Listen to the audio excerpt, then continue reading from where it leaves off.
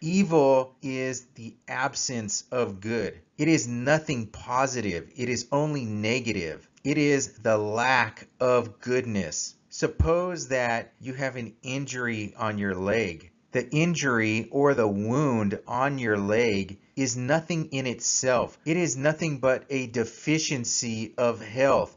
It is the absence of health. The substance itself is the leg. The lack of goodness is the injury. So the lack of goodness or health in the leg would be the evil. Evil is the lack of goodness in a substance. All things are made good, but the goodness of something, it can increase or decrease. But the goodness of substances can never fully vanish because the substance itself would cease to exist. If you have somebody who is doing wicked things, doing evil things, they are participating in non-being, in the lack of goodness.